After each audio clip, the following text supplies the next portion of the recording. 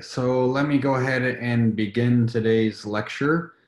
So you remember, so here's the main theorem that I want to prove today, which is that if you have a group gamma and it's properly proximal with respect to two boundary pieces x1 and x2, then it is properly proximal with respect to the union x1 union x2. And in particular, this means that SLNR, since it can be written as a finite, we have finitely many boundary pieces, and we know that SL, or any lattice in SLNR, is properly proximal with respect to finitely many boundary pieces whose union give us all of the stone-check magnification.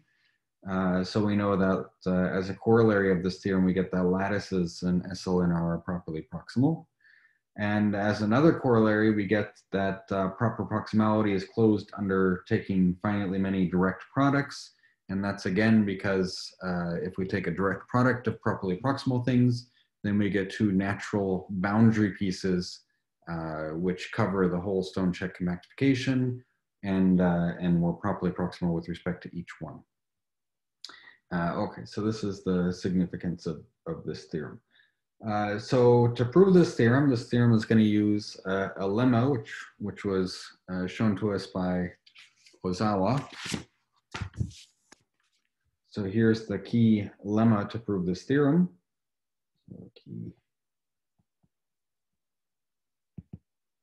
And that is that, so the following, so I should say everything here, gamma is a countable group. So gamma here, gamma a countable group.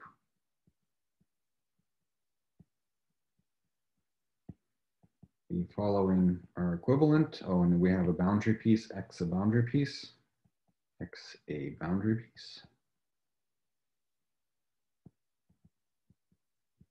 So then the following are equivalent.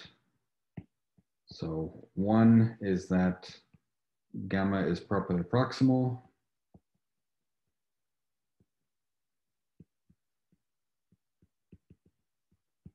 Relative to x, which let me recall, so a boundary piece, remember, was just a closed subset of the stone-check magnification take away the group, which was invariant under both left and right multiplication, and properly proximal relative to x. Remember that this just means there does not exist a left gamma invariant state on L infinity of gamma, quotient out by this ideal of functions which vanish at x. So x is a subset of the stone-check magnification, so we can consider the ideal of functions which vanish on x. And this gives us some ideal in L infinity of gamma. And this ideal is invariant under both left and right multiplication because x is invariant under left and right multiplication. And so then we look at the right invariant functions on this quotient space. And then 2 is going to be a very similar characterization. There does not exist a left gamma invariant state on, but now we're just going to take the double dual, L infinity of gamma I naught x. We're going to take the double dual of this. So this is C-star algebra. We've taken as double dual, and we again have an action of the group on left and right here. And so we can look at the right invariant elements here, and again, the group gamma x on the left. So this is the state. So this is the key lemma we'll prove. So first of all, why does the theorem, proof of the theorem from the lemma? And this is just because if we have two boundary pieces, so the issue is that the boundary pieces, so these are closed subsets yeah, so what am I trying to say here? These are closed subsets of the stone-check compactification, but they are not necessarily open subsets. So you can't just say if you have, what you would like to do is suppose you have some state on the union and you would like to restrict it to one or the other. But this is not necessarily possible to contradict the proper proximality. So, but this is not necessarily possible because these are not open subsets, so this quotient doesn't embed naturally. But when you go to the double dual, this is analogous to taking Borel functions rather than continuous functions. And so here, then, you can take the characteristic functions and restrict the state. So that's the idea of the proof of the lemma. So specifically, what do you have? You have, so if you take x1, so if x1 is a boundary piece, so then we have an embedding, a natural embedding of L infinity of gamma modulo I naught of x1, and this embeds, we want to embed it into L infinity of gamma modulo I naught x1 union x2 of the right invariant here.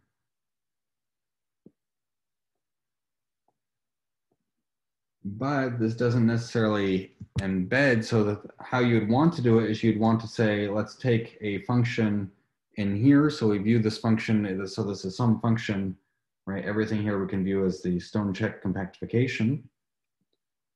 So f, a function in this quotient space is, remember, this is continuous function on the stone-check compactification such that f restricted to x1 is equal to 0. So that's what this space gives you. And then you would like to say, what am I saying here? And it's invariant under right translation. And so you would like to say,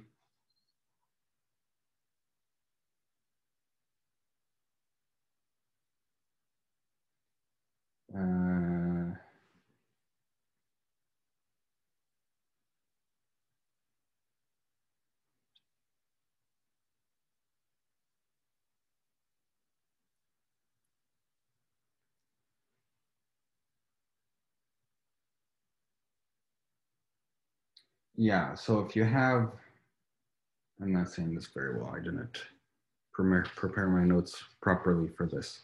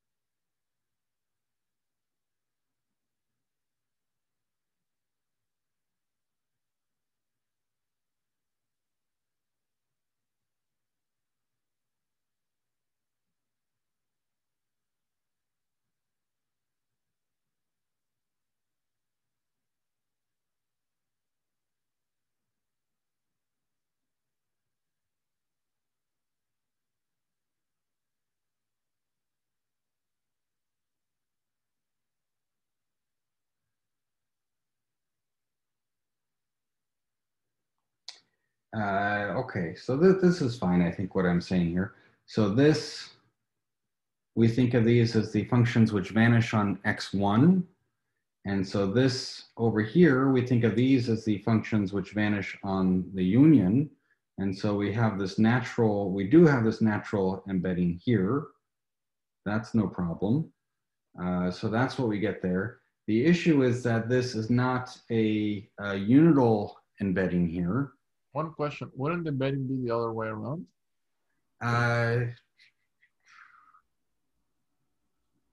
Yeah, that's why I'm a bit confused here. So I want to, So, I mean, if a function is 0 in x1, union x2, then it's 0 in x1, right?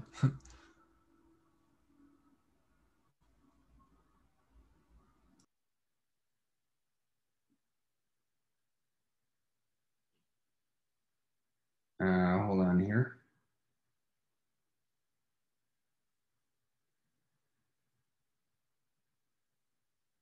I want to view this more as a quotient. Hold on, this is.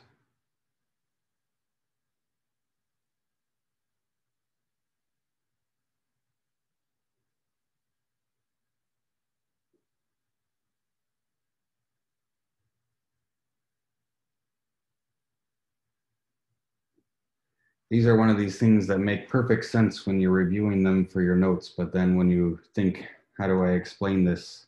When you're actually sitting down, it becomes a bit muddled.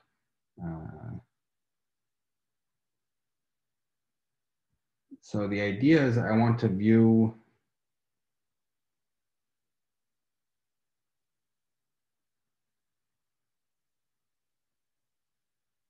so if I have a state here, which is invariant, so then I want to think of this as, so of course this is, what is this? So this space right here, that's, no, of course that's what I mean. So the ideal, so what I was writing was the ideal, not the quotient. So that's where the confusion comes from. So the ideal are functions which vanish on x1, x2. So this space, the quotient space, we identify with continuous functions on x1, x2. So this is isomorphic to continuous functions on x1 union x2. So we're looking at, and then we're looking at this rate. So we're looking at right invariant functions, continuous functions on x1 and x2. And we're supposing we have a state here. So this gives us a probability measure, right? So if, maybe let me state it like this because I'm not stating the inclusion right. So I don't want to erase the whole thing.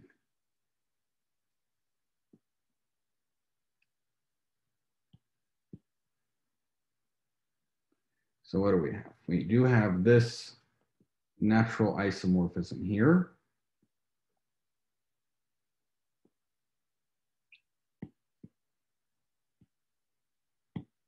So therefore, if gamma is not properly proximal relative to x1 union x2, so what does that give us? That gives us a probability measure on, so we have here this, so we have a probability measure on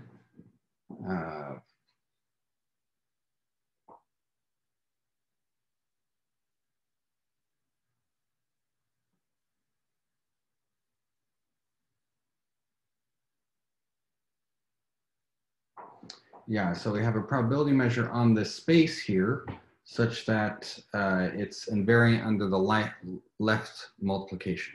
But here's the key thing here is that we can look at continuous functions on x1. Yeah, so if x, this is what I mean to say. If x is not properly proximal relative to x1 and x2, then we obtain a probability measure, oops, we obtain a probability measure on x1 union x2.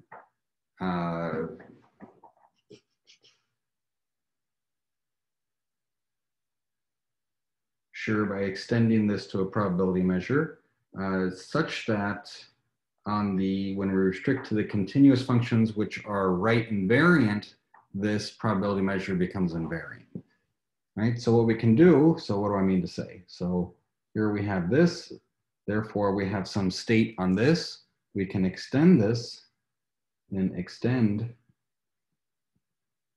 this state to continuous functions on x1 union x2.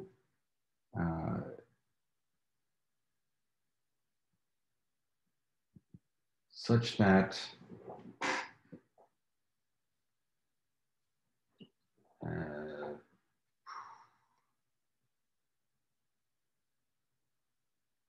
so we have a state on this, but here's the trick.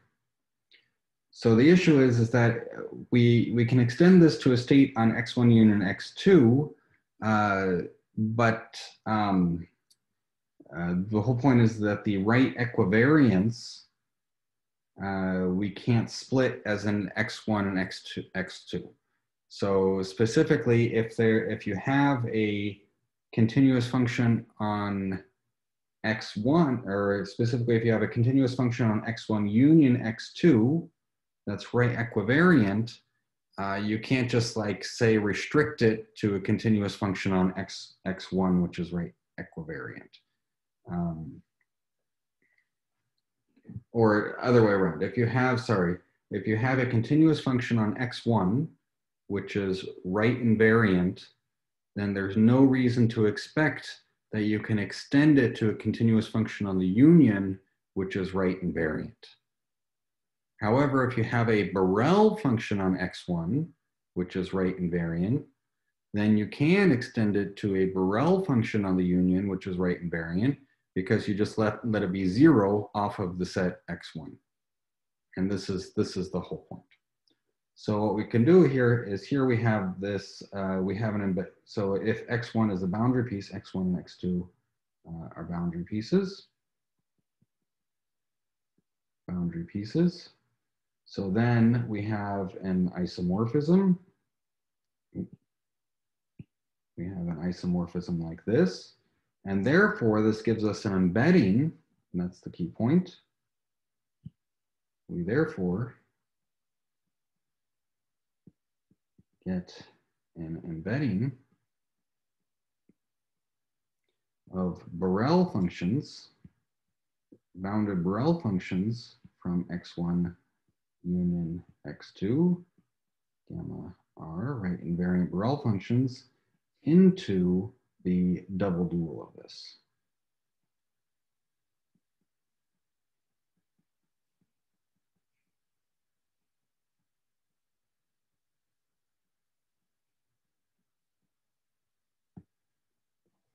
Right, because Borel functions live in the double dual of continuous functions. So we get this embedding right here. So now if we have a state here, now we can pull it back and get a state here. However, we have this, now we do have this isomorphism. We know, so if gamma is not properly proximal relative to x1 union x2, so then there exists a gamma invariant state on this space of Borel functions. X2, gamma r. But now what we can do here is, now we can just restrict this to the characteristic function of x1, or restrict it to the characteristic function of x2. And then we have this using the fact that they are right invariant, and we have that this therefore is isomorphic to a direct sum of infinite Borel functions. Direct sum bounded Borel functions, x2. And so since we have a state here, we see, well, I guess it's not necessarily a direct sum if there's some overlap. But what do we see? What do we see is that we have this natural embedding. That's the whole point. We have this natural embedding of Borel functions, right invariant Borel functions naturally embed in here. And this is just by taking some f and sending it to a new function, which is just f, you just define f to be 0 on the complement of x. So f tilde, or f tilde of omega is 0 for omega and not in x1. So this then says, well, if we have a invariant state here, then by restriction, we get an invariant positive linear functional here. However, this positive linear functional could be 0, except that since x1 union x2 is equal to the whole space, it can't be 0 for both x1 and x2. So since the characteristic function on x1 plus the characteristic function on x2 is greater than or equal to the characteristic function on x1 union x2, we have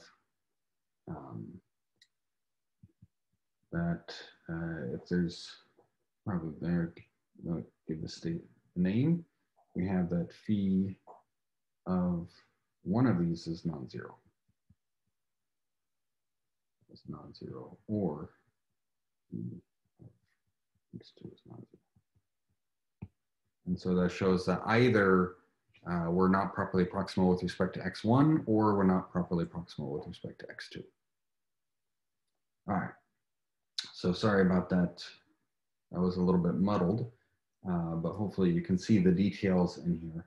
But the whole idea is that for continuous functions, we couldn't do this because you can't just say, if you have a continuous function on x1, you can't just say extend it to a continuous function on x1 union x2. Right? But for a Borel function, you can. And so that's why passing to the double dual somehow saves us.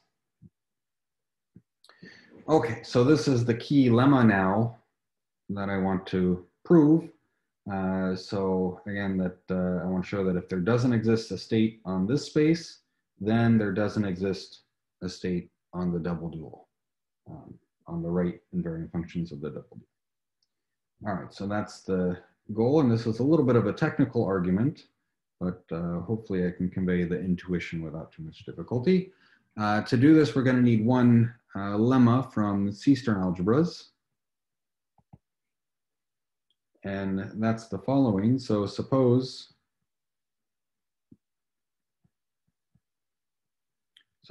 X is a boundary piece. And this also addresses the question at the beginning of the lecture. Suppose X is a boundary piece and I naught of X in L infinity of gamma, the corresponding ideal.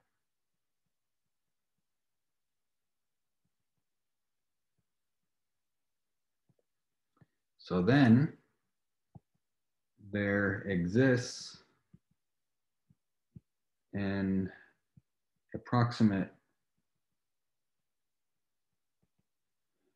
identity for I naught X. Let's give it a name. Let's call it alpha I, such that alpha I is increasing. So 0, they're all between 0 and 1. They're increasing and they're almost invariant under both left and right translation. And RT alpha I minus alpha I and norm goes to 0 for all t and gamma, and same with the left translation.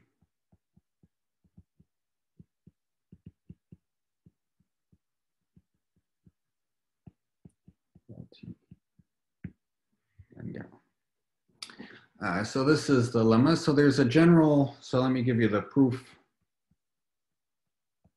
of this, and this is a result which I believe was first due to Arvidsson. So there's a general construction for an approximate identity whenever you have an ideal in a C-star algebra, which you can make to be an increasing approximate identity. So I'll take that for granted. You can look in any C-star algebra book to find that. It's just these extra conditions here, you know, that I want to give a proof of.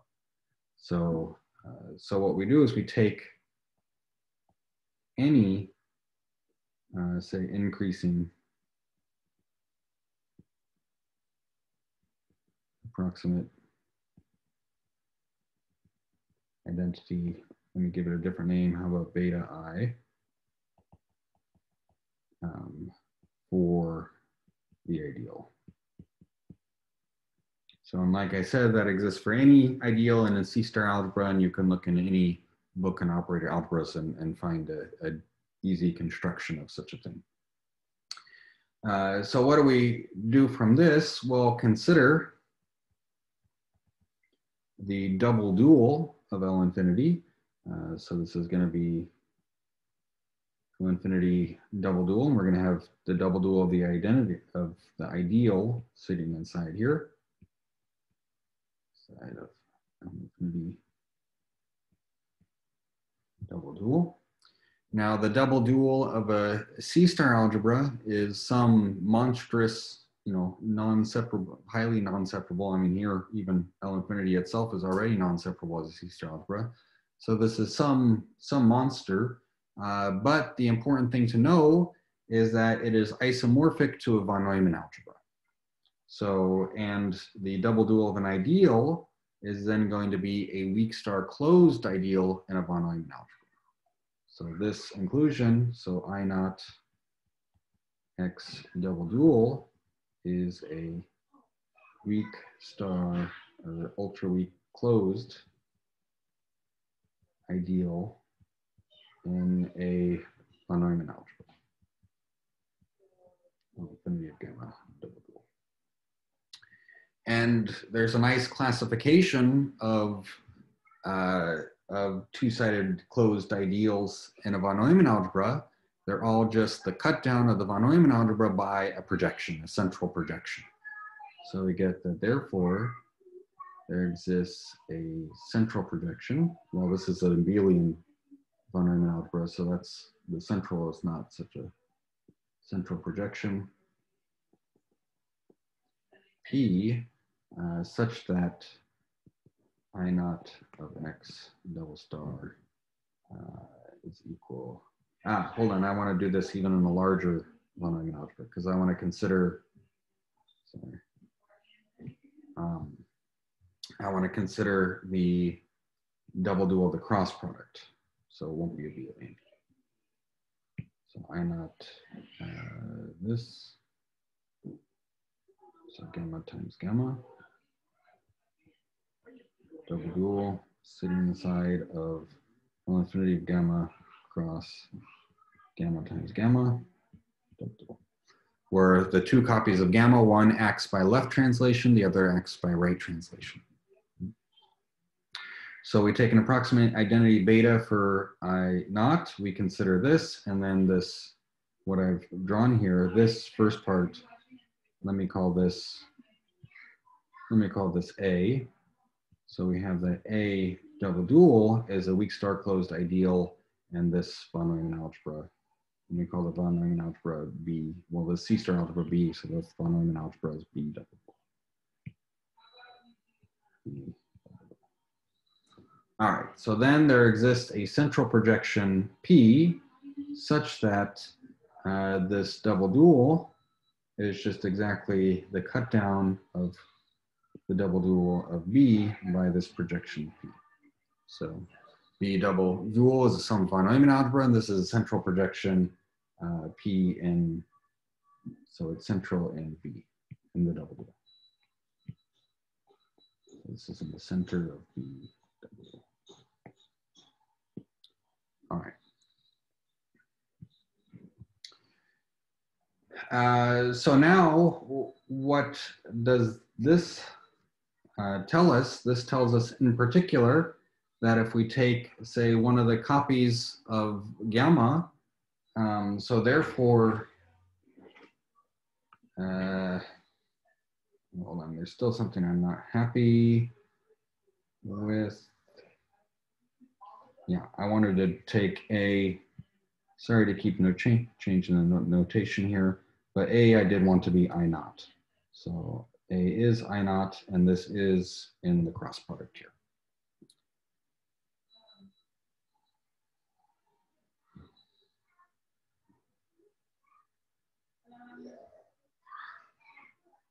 A I naught. Yes. Hold on. This is an ideal in here. It's an ideal in L infinity. No. Sorry about that. I'm a bit scatterbrained today. So I had it right before. So I want to consider just this situation, and we have this situation. Okay, but now what's the point? Is now we can consider this, all of this as sitting inside. So gamma acts on both of these by left and right. So we can now consider a double star as sitting inside of P B double star, and this should all sit inside of B double star cross gamma times gamma. Which is a von Neumann algebra. So this is the von Neumann cross product. And now the thing to notice here is that this projection P is, because this ideal I is invariant under the group action, so this projection P is going to be gamma invariant under the action of gamma here. So what do we get? We get that LT of P is equal to RT of P is equal to P, and this is for all T and gamma. So the two copies of gamma, they both fix this projection P. All right, so what does that mean? The other thing we know is we know even how to find this projection P. That is when you have your von Neumann algebra here, because we know that these beta i's is an approximate identity. So it's going to converge to the identity in the double dual. So we have, in fact, what is P? P is, in fact, the ultra weak limit, so the weak operator topology limit or strong operator topology limit of this sequence beta I.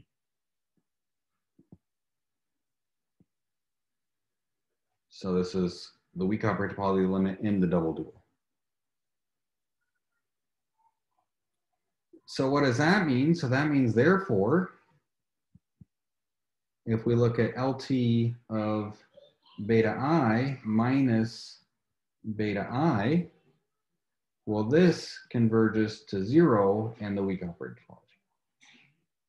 And similarly, RT beta I minus beta I converges to 0 in the weak operator topology. Excuse me for interrupting. Is it Yes. alpha I? No, this is beta. So we started with an arbitrary, so we started to take any increasing approximate identity. We're going to construct the alpha I. It'll be different from this beta, right? But here's the point is that this beta, so you take any increasing approximate identity for I naught, and we have this condition that, we, in the double dual, we get weak operator topology convergence of this difference. But now what can we do? Well, now this formula here, these two formulas, we can also take convex combinations. So that's exactly what we do. So we take, by taking convex combinations, or taking the convex whole of these beta i's, we can ensure that, well, now we have a convex combination which converges weak operator topology. So by taking the convex combinations, we can ensure that this converges in actual norm. So by taking convex combinations,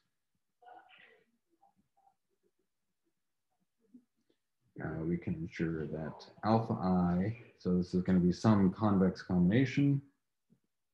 So it's going to be in the convex whole of these beta j's, so that this converges. So this holds a norm, so that we can ensure that this, then LT of alpha I means alpha I in norm converges to 0, and RT alpha I minus alpha I in norm converges to 0.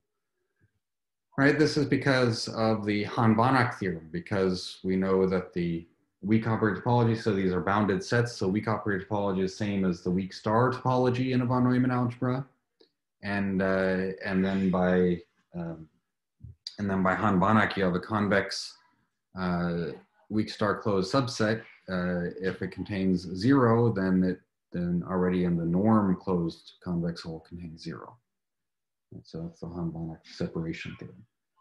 So this is how we choose the alpha i's. Now I'm maybe should make this more precise, meaning that for every finitely many elements of alpha I, there's some, or for every finitely many elements of I naught, there's some j such that beta is an approximate identity for those elements beyond that j. And so here I just take alpha I to be in the convex of the beta j's beyond that j, such that this also happens in our favorite finite set. And then of course you can always take alpha i's to be increasing because the beta j's are increasing. So there's some details about how to get these alpha i's, but this is the basic idea. But to do this properly, you would define this alpha I would be some net indexed over the finite subsets of I naught plus the finite subsets of gamma, and you do it in this way. All right, so I'm being a little bit imprecise about the actual construction of the alpha i's, but hopefully this conveys the idea. The main idea is that by passing the double dual, you have this identification of ideals, weak star closed ideals in von Neumann algebras. They're all cut downs by projection. And then you have weak operator topology convergence, and hence you can replace that to norm convergence. So this is the idea.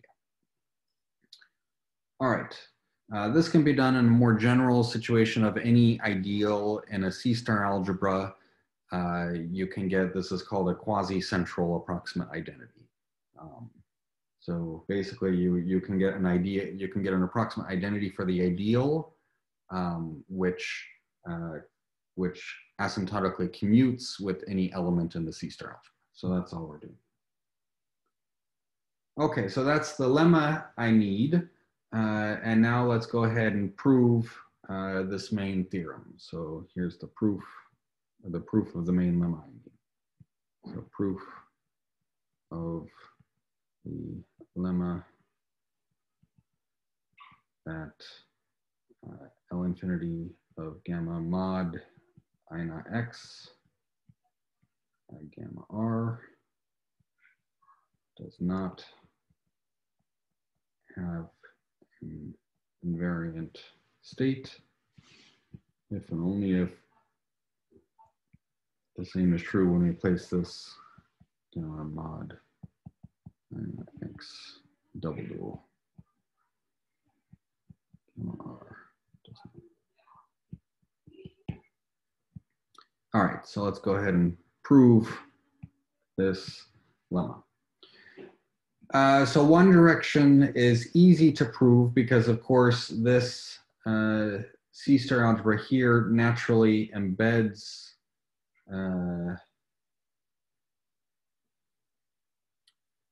so if we have a state here,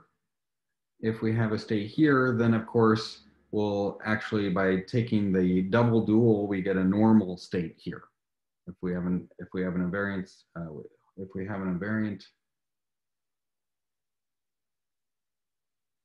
no, other way around. If we have an invariant state here, yeah, we have a natural embedding of this into this. So if we have an invariant state here, then we can restrict to an invariant state here. Right, so that's what we have. So note, we have a natural embedding.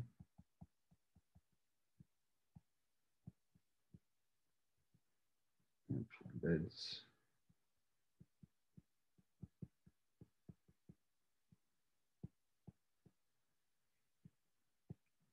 Yeah, we certainly have this, and this is a unital embedding. So if we have a state on the right, then we can restrict to a state on the left. If we have a gamma invariant state on the right, we restrict to a gamma invariant state on the left. So we just need to prove the other way, so that if we don't have a gamma invariant state on the right, then we don't have a gamma invariant state on the left. And so how we're going to prove that is we're going to use a paradoxical decomposition characterization of the fact that we don't have a gamma invariant state. So similar like we did with non-immutability. And we'll show that this paradoxical decomposition on the right will be able to allow us to get a paradoxical decomposition on the left. So this is the idea. So suppose,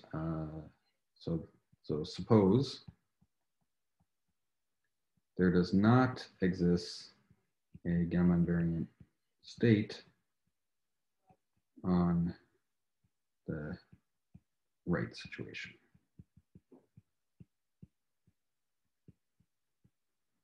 Right. So like I said, that means that, so this is a general Hahn-Banach type argument. Well, so then there does not exist any non-zero left gamma invariant linear functional. Why is that? That's because if there was some non-zero left gamma invariant linear functional, then we could take its real and imaginary parts, which would both be gamma invariant, and one of which would at least be non-zero. And then on the real or imaginary parts, we could take the Hahn decomposition, its positive and negative parts. And since this is a nice C-star algebra here, it has unique Hahn decomposition. And so then you get that one of these is non-zero and will be a positive invariant, gamma invariant linear function.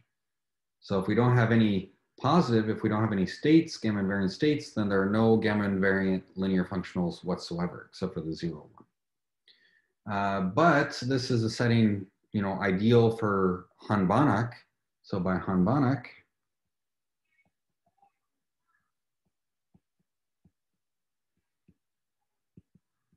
this means that if we consider this space here, so if we consider the span of the set of all things which are of the form f minus left translation by f, and this is for t and gamma, and f in this C-star algebra.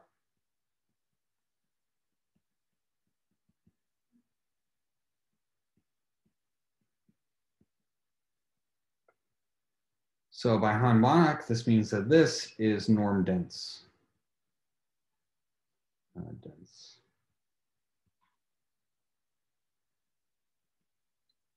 In the C-star algebra is norm dense. Right, because if it wasn't norm dense, then we could take its closure, and by the Hahn-Banach theorem, we could find a linear functional which was 0 on the closure, but non-zero on the whole space.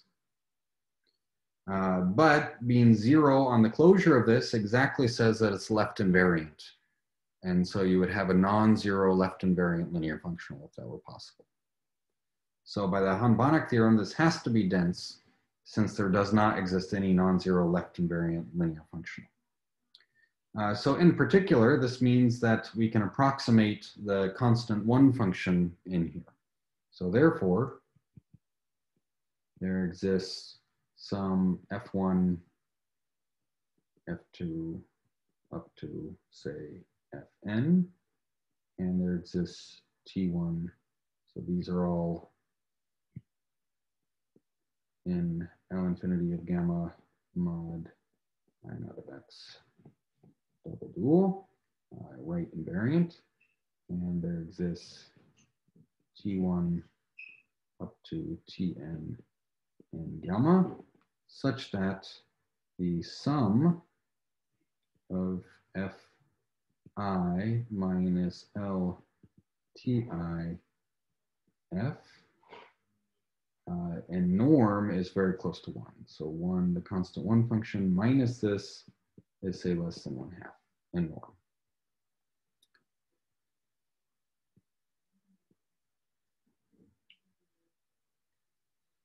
Okay, so we have this sort of paradoxical decomposition. But now what we'll do is we'll take this paradoxical decomposition and these Fi's which live in this space, we're going to create new ones which live in this space. So this is the goal. And to do that, what we're going to do is we're going to use the fact that, of course, this is in the double dual.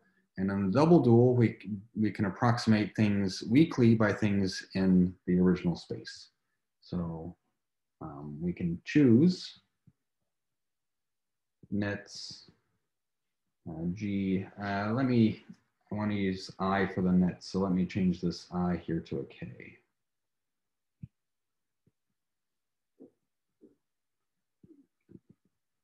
So let's choose nets GKI. So these are going to be in L infinity of gamma mod I naught, such that these GKIs converge as I tends to infinity to FK ultra weakly, or weak star. And I want that they're norm bounded by. Okay. This is the fact that the unit ball is weak star dense in the double dual. This is Goldstein's theorem. Classic result in functional analysis. So we just choose things which approximate this.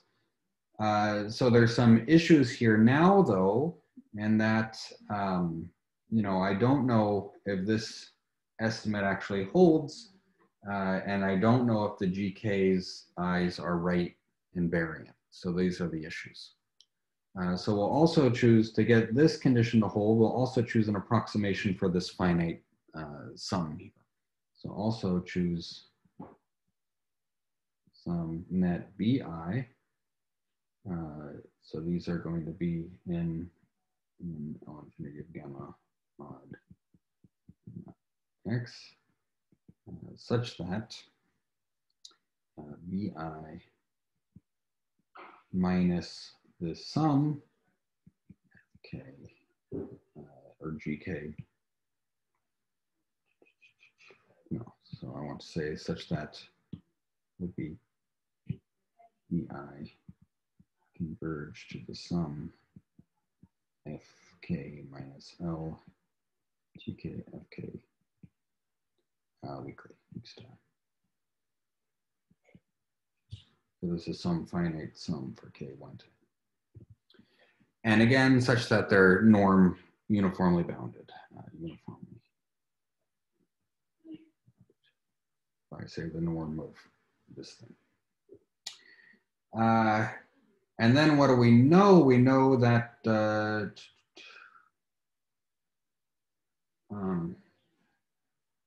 let me stick with my notes so I don't get too off track.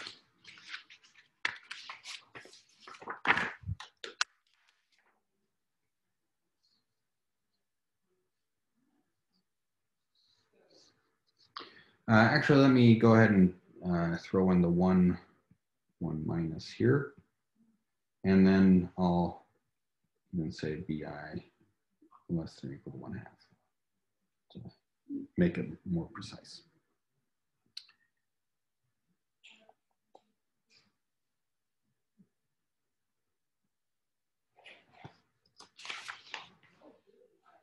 Okay, so now what we're going to do, so now we have approximations in the original space, but now we need to make everything right invariant. So this is the issue.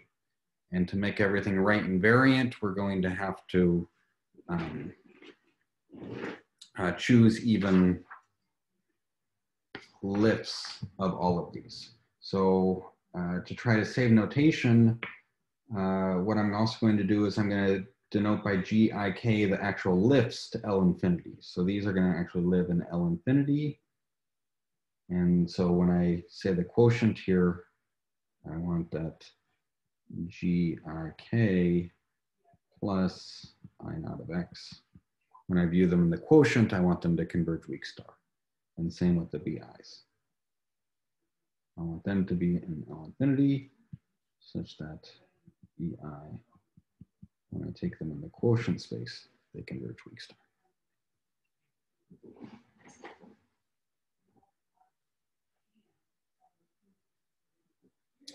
All right, so now, like I said, the issue is that if we look at these in the quotient space, they may not be right invariant.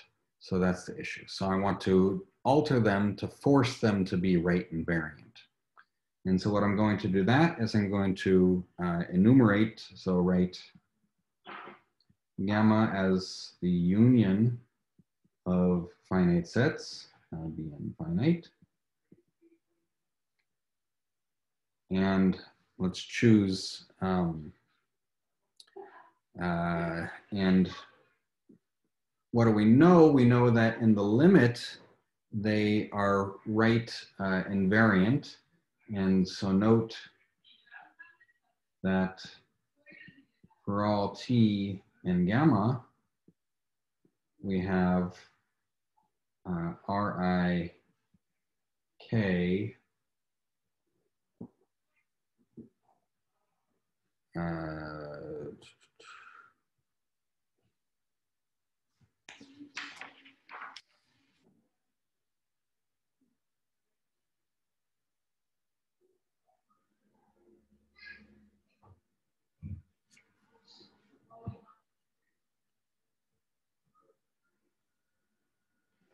no, I think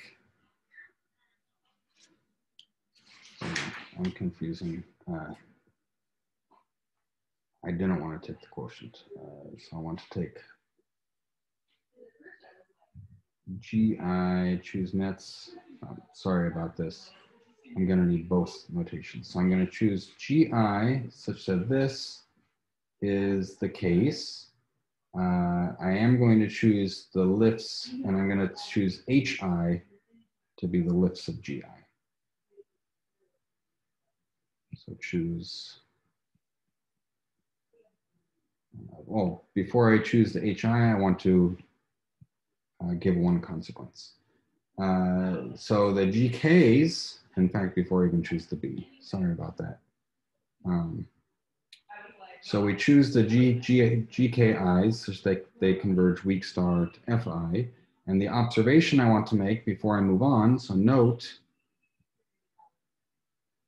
that if we look at GKI minus right translation by T of GKI, so this converges weak star to Fk minus right translation by T of Fk, which is 0, and that's weak star. This is the observation I want to make, which means, just like we did in the last lemma, if we take convex combinations of these, then we can actually get norm convergence. And notice that taking convex combinations doesn't change the fact that we converge to Fk. So therefore, what can we do? So therefore, by taking convex combinations,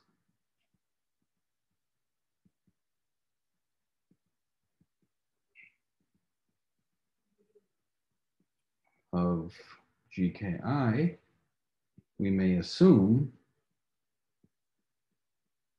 that this convergence is a norm. We may assume that GKI minus right translation by T, GKI, and norm converges to 0 as I tends to infinity. And this is for each T and gamma. So by taking, since they converge to 0 weak star, again, taking convex combinations, we can converge to 0. And taking convex combinations does not affect this norm estimate here, and it does not affect the fact that we converge weak star to Fk. Since if GIs do, then so does any convex combination that we want to take. So this gives us an extra assumption here that this convergence is a norm. So now I want to take lifts. Now take lifts HIK, which are an L infinity of gamma of GIK, and take a lift BI in L infinity gamma of 1 minus the sum over K of GKI minus right translation by TK of GK. All right, so my lifts that live in L infinity are h, ki, and bki. And so we're gonna, yeah, the whole point was that the gk's were not right invariant, but in asymptotically, they become right invariant in this sense. And so now we're going to take lifts and alter these lifts slightly such that they project again down to things which give us what we want. So this is the idea. All right, so now we're gonna take this approximate identity. So now take alpha, and now since the other thing I should remark here is since now we have just a sequence, so we're taking, so we're just going to choose sequences. So we've enumerated the group gamma, so gamma is a union of Bn. So enumerate gamma is a union of Bn, since gamma is countable. And so then we can choose an approximate identity.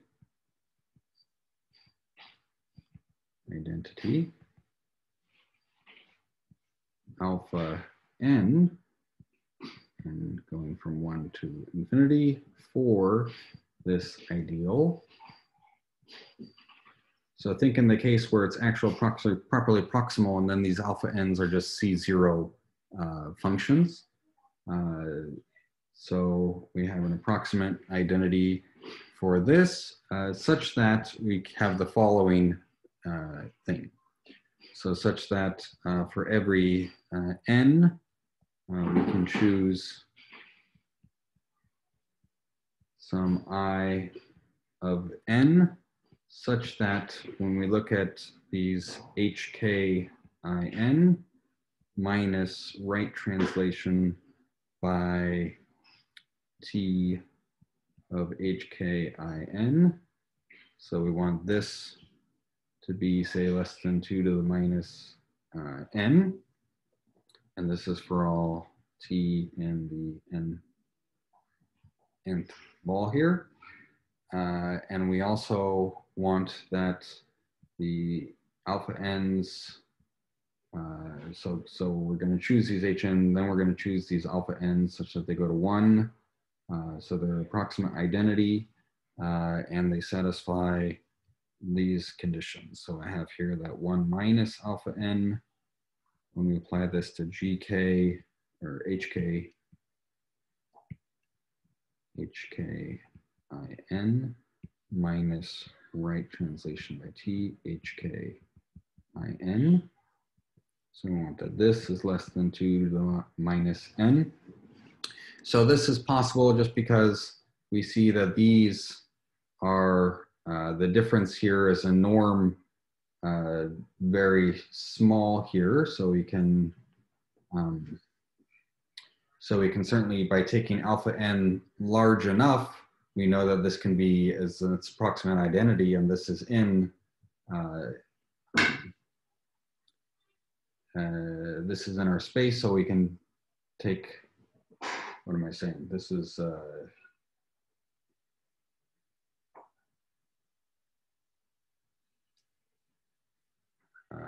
this is somehow obvious.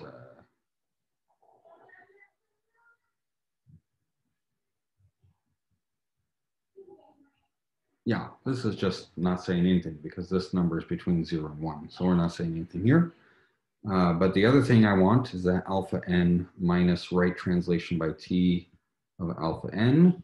So this should be less than 2 to the minus n for T in this ball. And so let's number these things. So the other thing that I'm going to want is I'm going to want 1 minus alpha n B in minus the sum over k of h in k minus left translation by tk of h in k. So I want that this is less than 2 to the n minus n. And the fourth condition I want is that alpha n minus LT, alpha n is less than 2, but I'm not going to see.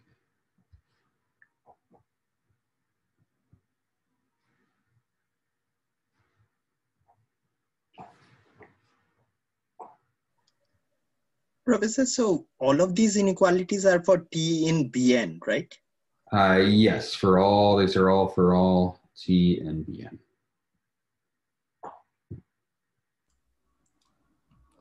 Quick question. Yes. Why did you have the approximate identities as sequence? So what I'm doing is I'm choosing, so I should have chose the approximate identity after this. So that should be right there.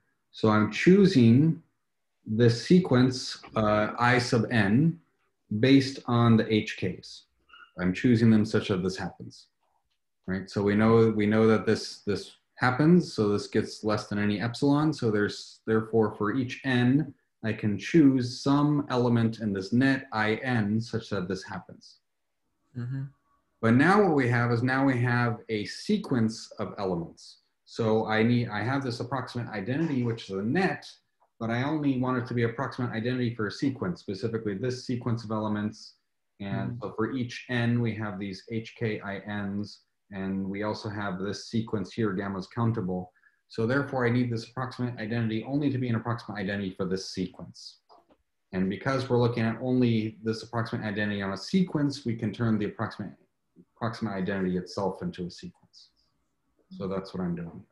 Okay. So yeah, I should have chose this sequence here first, and then that allows us to choose the alpha n's as a sequence. So in a way, like looking at the C-star you're generated by the sequence. That Yeah, you restrict to the C-star algebra generated by the sequence. Yeah, exactly. Okay. So this is why I can take the alpha n's to be an actual increasing sequence here. So then. Sorry for interrupting, but why we can have condition third? So the third condition, what is this? So let's go back to how were these Bn chosen. So Bn I chose were lifts of this sequence here, and this sequence we also knew. So the Bn's were lifts of this, and this converged to the same thing with the Fi's. So as GK tend to infinity, these tend to the Fi's. And so what do we know? We know that Bi of this minus the G or the HKs or the GIs, sorry, Bi minus the GIs, this, hold on, we know that the GIs, this is another convexity argument. Hold on.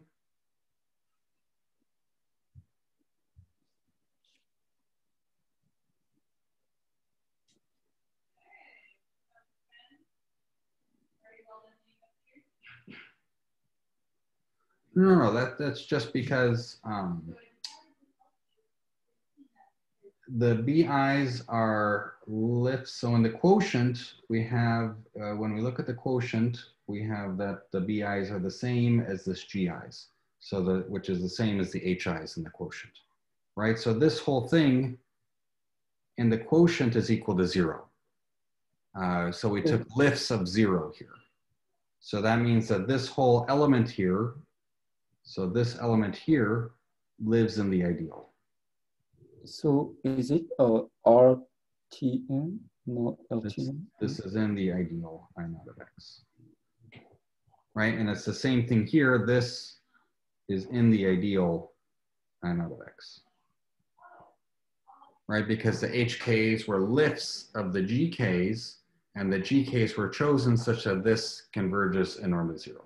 Or I guess it's not, so it's this plus something of small norm. So plus something of norm less than 2 to the F minus n, right? Because we chose this, actually this one is already of norm less than 2 to the minus n. So this one's fine, but this one, it's because they're in the ideal. Is that clear? Because we chose Bi to be lifts of this thing, and we chose the HI to be lifts of the GIs individually. So everything in the quotient pushes to the same thing. right? So that this, So, when we push it in the quotient, this is just 0. Oh, maybe so, sorry. There should probably be a 1 here, maybe. and also HK minus RT, HK. HK minus RT. No, HK minus RT, we can do this just because I'm not saying anything, just because we chose the HK minus RTs to satisfy this. Oh. So this is not saying anything, right? Okay. This is because they're approximately right invariant. This is because it's approximately less invariant. In condition 3, it's because this should be in the ideal. And since I chose B, a lift of this, my only concern is why I wrote it down differently in my notes.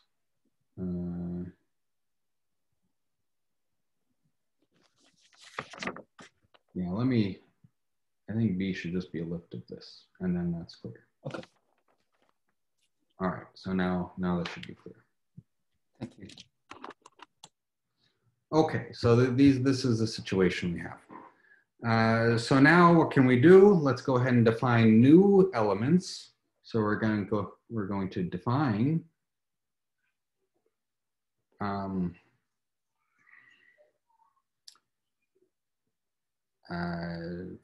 HK. Yes, I don't think we've used that. So we're going to define HK. So these are going to be in L infinity, and these are going to be defined by HK is just equal to the sum over n of alpha n plus 1 minus alpha n times HK in. And we're also going to define B, so HK and B, by this alpha 1 plus the sum for n greater than or equal to 1 of alpha n plus 1 minus alpha n B I n.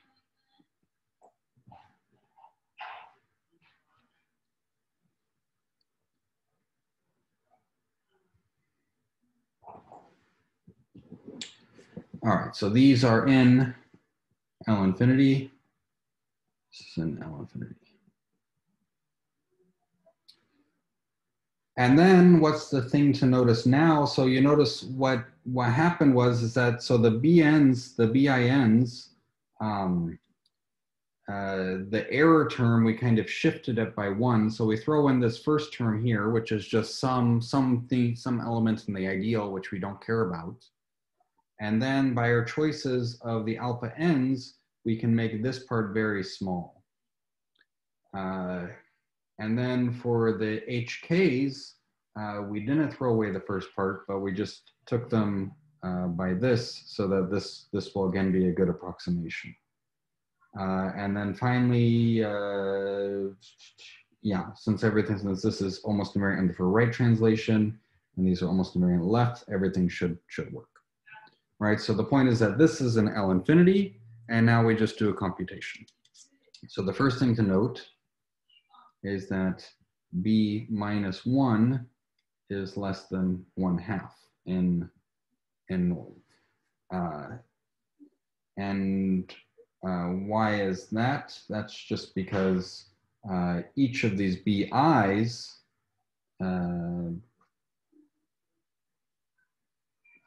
yeah, that's just because if you put in 1, the fact that this is an approximate identity, and I've taken the alternating sums here, you get a telescoping sum. And so this follows from the fact that each of the BINs, where are they? BINs, somewhere here. The BINs in norm are less than 1/2.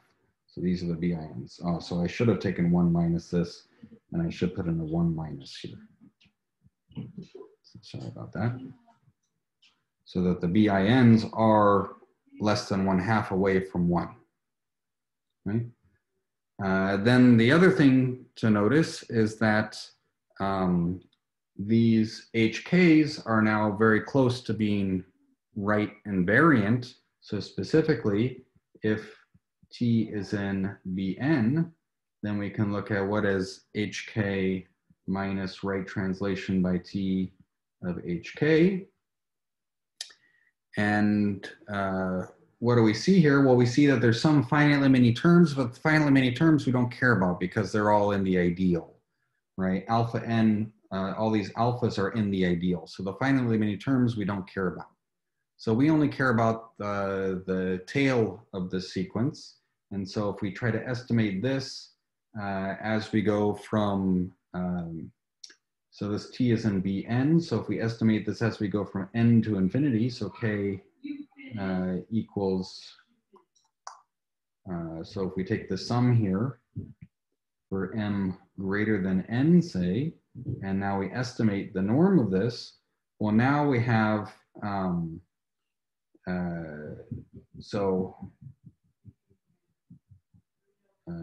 hk, oh, sorry, just the tail end. So we have here the tail end when we take the sum over hk.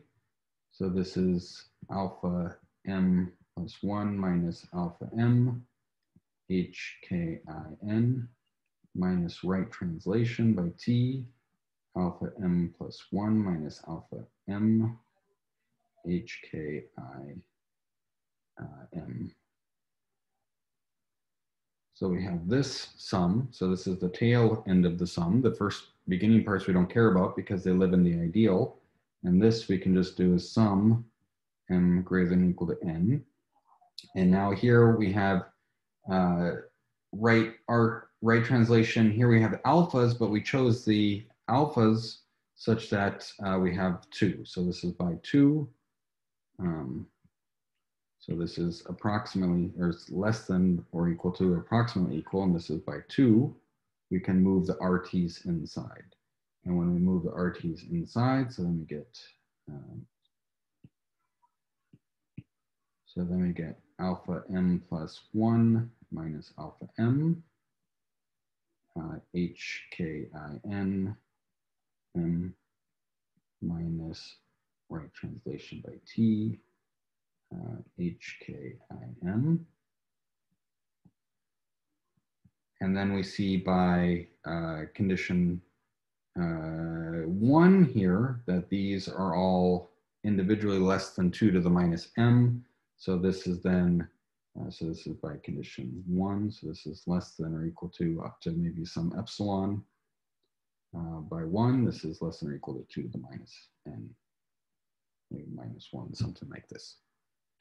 Right, so we get this condition. So this is for the tail of the sequence, and the beginning of the sequence is in the ideal, which we don't care about.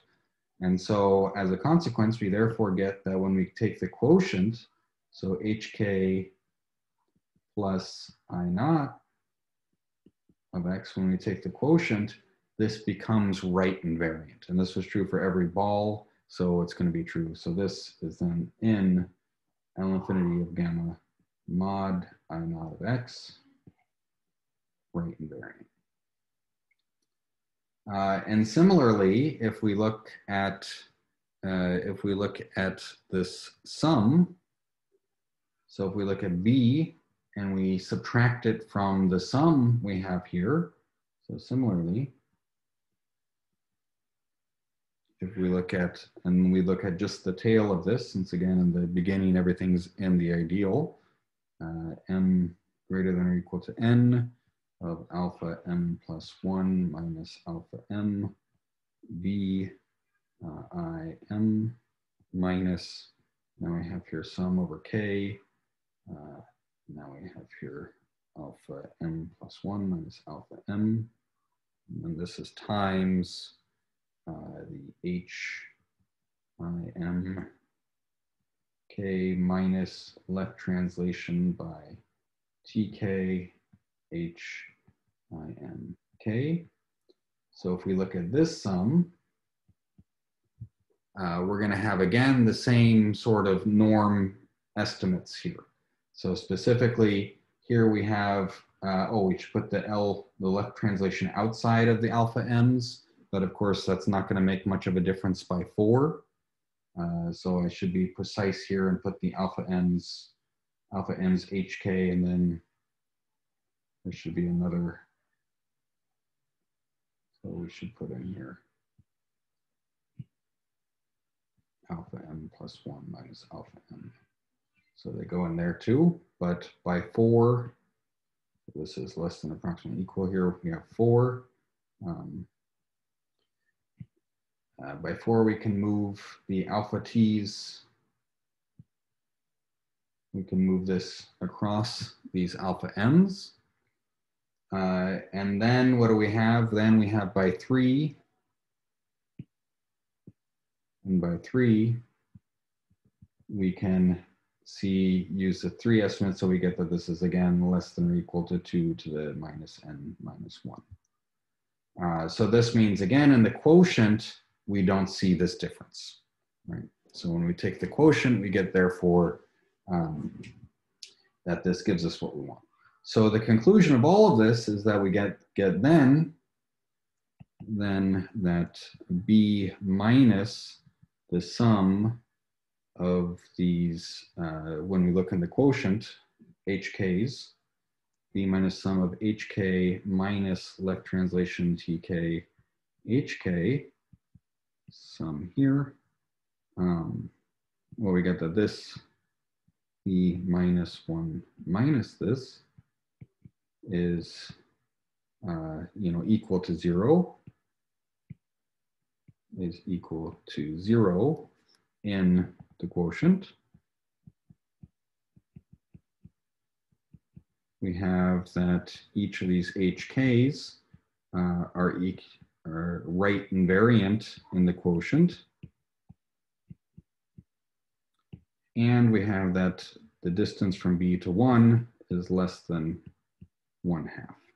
So combining all of these, that says that this paradoxical decomposition works for this here, right? So therefore this number has to be within 1/2 of 1.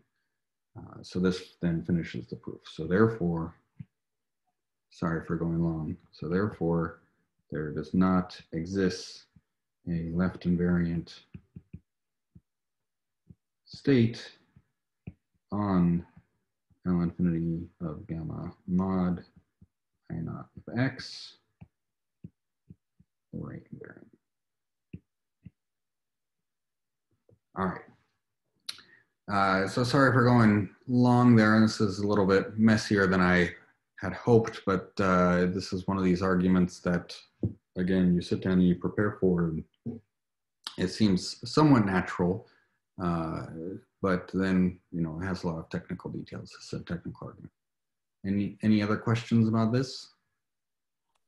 Yes, can I ask a question? One question. I don't understand why we can substitute a weak star convergence to norm convergence, because I understand when in the case of weak topology and norm topology, but how to use Hahn-Banach argument for so the Hahn-Banach, so how I'm using Hahn-Banach, and I've used it a few times here, is that, so this is, we're using the Hahn-Banach separation theorem. Hahn-Banach separation, which just says that if C, and so if we have, this is any Banach space, so if C is a convex subset of a Banach space B, such that, and if this is a convex subset, and if X is in B, but is not in the closure of C, so this is the norm closure, so then they can be separated by a linear functional. So then there exists a linear functional, a continuous linear functional, phi in B, and some a real number, such that the real part of phi of X is less than A, and the real part of phi restricted to C is greater than or equal to A. Or the other way around, or vice versa. So they're separated by a hyperplane. So this is the Hahn-Banach separation theorem. Whenever you have a convex set and you have something which is not in the norm closure, then they can separate. There's some hyperplane which separates the set from the point in the closure. So this means that if you have a convex set, so as a consequence, hence, if C is convex, so if you have C inside of a Banach space, B is convex, and such that 0 is in the weak closure. So then you have the zeros in the norm closure. That's just another way of rephrasing the same thing. Right? That's just contraposition. Yeah. And so this is how I'm using it over and over again. So if you look at where do we use it? We use it when we have things. So this is in L infinity, and it converges weakly to something in the double dual, which turns out to be 0. But the point is that these are not in the double dual. These are just in L infinity mod I naught. Oh, I see. Thank you. So the GIs converge to the FKs in the double duals, and these converge to these in the double dual, but it happens that the difference is 0 in the double dual. So therefore, this sequence in L infinity mod I naught converges weakly to 0. Because of course, the weak star topology in the double dual is the weak topology in the original space. So therefore, we can use this Hahn-Banach theorem to say that they converge. There's some convex combination which converges in one. Okay, I understand. Thank you. All right, any other questions? All right, in that case, I will see you guys on